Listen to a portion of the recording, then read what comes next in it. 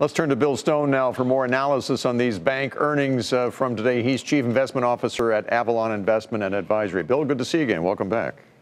Thanks. Thanks to the consumer, huh? I mean, we keep hearing how they're helping the retailers. They're helping the banks now as well, aren't they?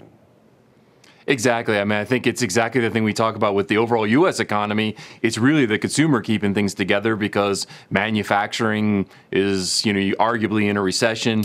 Seeing a lot of the similar thing on the banking side, not as much demand from the business side of the equation, but the consumer just seems to have, no real cracks in it yet. Wells Fargo is kind of a separate issue. They've had issues that they've been dealing with for some time. But if you put Wells Fargo aside, most of the major banks had some pretty solid results in investment banking and also in some cases trading as well. That's true. I mean, the investment banking was pretty good. Yeah, I mean, there's specifics like Goldman Sachs didn't do as much mergers and acquisitions business, but they're still ranked #1. So it's more like that business just didn't have a big quarter. So you're right. They did actually have a pretty decent job on the, in general, for those involved in the capital markets as well. Do you have favorites in this group right now?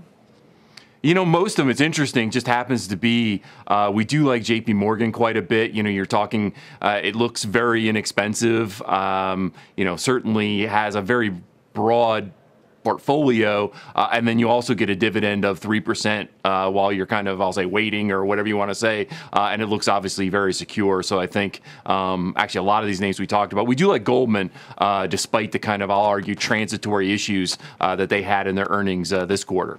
Could the fly in the ointment, though, be the trade situation? I know the banks are domestically based, so the international economy may not impact them quite as much as it would otherwise. But what about trade? Yeah, I mean, so Citi has more international exposure. We actually do like that as well, happens to be. But the interesting thing is, you're right. I think the more the issue is trade, the global economy, if you continue to see a big slowdown, and that does weigh further on the U.S. economy, certainly that could be exactly the fly in the ointment. We have some sort of recession that kicks in. That's certainly going to hurt the banks.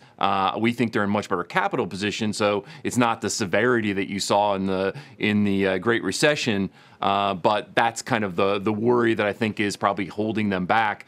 We don't think there's a recession imminent, so I do think there's some attractiveness there. Quickly, it doesn't help that the Fed's cutting interest rates right now either, does it? It is hard part. I mean, the yield curve is very, the difference between what they, get deposits and what they lend out has a small differential, which is usually what they make extra money on. So that is part of the, headwinds, I guess you'd have to say, for the banks as well. Bill Stone with Avalon Investment Advisory. Again, thanks for joining us tonight, Bill. Thank you.